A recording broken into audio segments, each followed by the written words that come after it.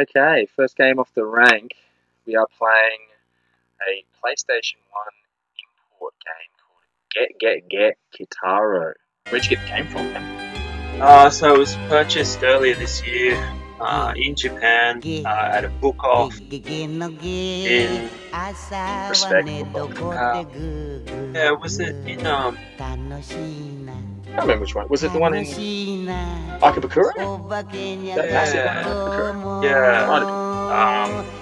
yeah. Anyway, it's a game that I'd sort of tracked on eBay for years and sort of sells for, you know, up to 300 Australian dollars. And have to find a copy on the shelf at a book off in Japan, Tokyo, for about sort of $90 to $100. So yeah, really good price, and a game I was happy to jump on board with. That price point. So yeah, so a little bit of history of the game maybe. It's based on a manga? Yeah, manga, Japanese manga from the 60s. And it's obviously a beloved franchise over there with, you know, multiple sort of animes, you know, manga, books, games, toys, you name it. But this is one of the sort of last games made in the series in 2003. But yeah, so it's a platformer.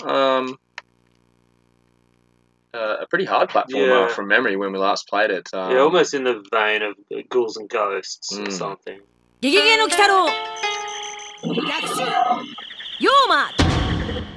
the main character, not knowing a lot about the manga, the character Kitaro. Kitaro, in English, Kitaro of the Graveyard, so my assumption is that he is some sort of like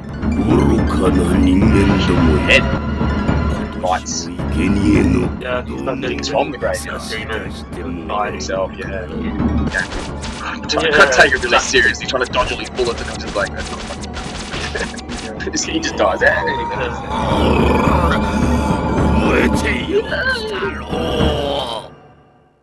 Dead!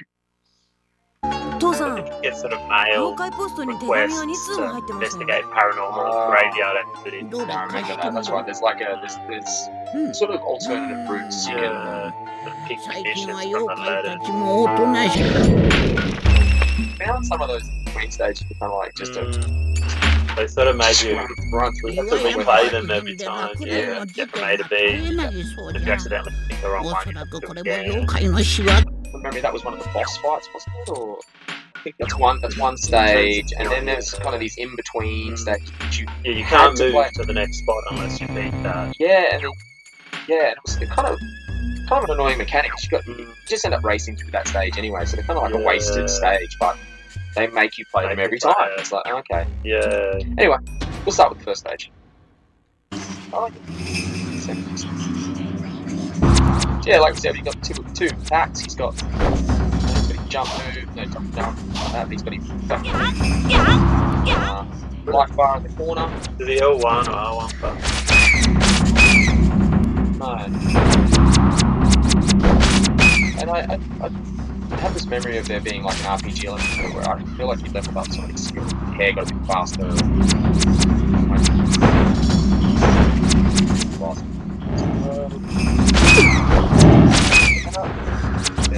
And it's very, very cool ghost in that sense of like, this guy's got the red armor. Do you want to just keep standing in one spot and letting it all spawn, or do you want to get the hell out of there kind of thing? Make that kind of that judgment call between, okay, if I stay here, there's spawning. Shoot. Eat it. Eat it. So yeah, the enemies just keep spawning. The more you engage, the more you suffer. Yeah. Boss. Yeah. You suffer. Yeah. Boss. He jumps in and out of it.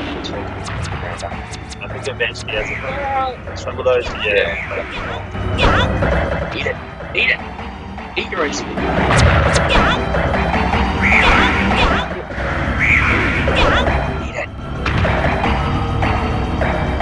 Yeah. Yeah.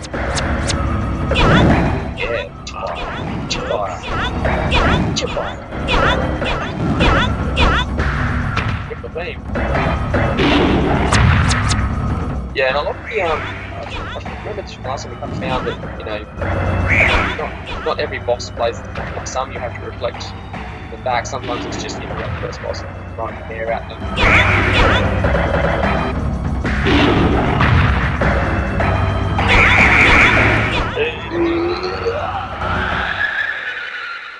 Sucker. よくやった鬼太郎 Yeah, so this is in between stage we're talking about, where it's just, we kind of discovered that it was just better to just haul ass and get through it. The amount of enemies they throw at you is just insane.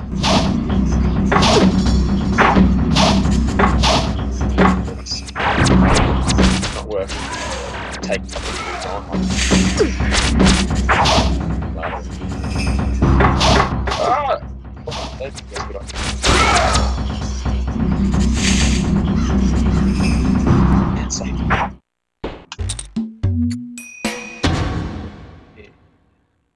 Now, for those people watching, this is a prick of a stage. A very cool stage, but far out. There's this mechanic where his jumping's just a bit floaty, and they haven't kind of allowed you to touch the very edge of the platforms. They either the middle of the platform or you fall off. Like they don't kind of regard the very edge of the platforms as being a safe jump, which makes for annoying platforming. They're just throwing projectiles at you, which adds to the frustration.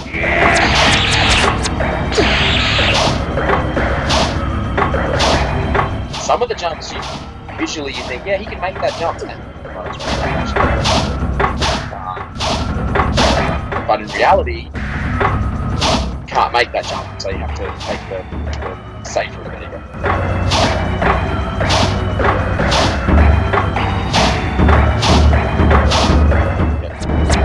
Jumps can't make. And then you all the way back down. Yeah. I finally left it 5 seconds. Taking a death and then full health bar. Yeah, and you sort of have to keep travelling up as he travels up, and I remember I sort of had this strategy where I thought I'll just hang in a corner and he won't be able to get me down there, but it was a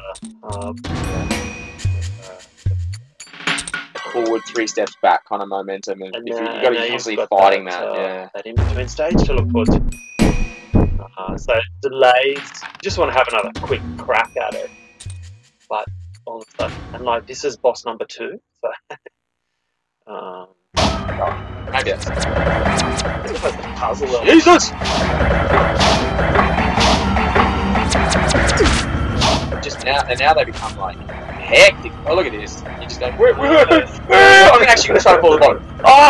I'm actually gonna go all the way to the bottom. You know what? Fuck it. I don't even care. I don't care. That's right, I'm going all the way to the bottom. I don't care. Well, yeah, What? I guess the jump. I'm literally touching the grass. I'm touching the grass. I'm touching the grass. Come on, man. Come on, man. Look that. So even with patience, there's a bit of luck. And then your projectile will miss it. You know, like, oh, down I go.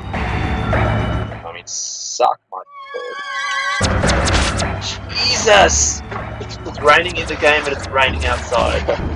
It's raining in my heart right now. Surround sound rain. And now you finally get here and you're like, oh, I got to the boss fight. I've got 2 hits, great. You know, like, what's that going to do? Yeah. He can't do his jacket throw when he's bending down. That's a bit shit. What is he? Is that what he's done? That's when you charge up the,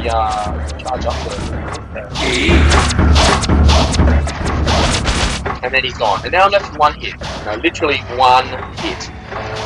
Which will happen when I jump into a projectile off the screen. So.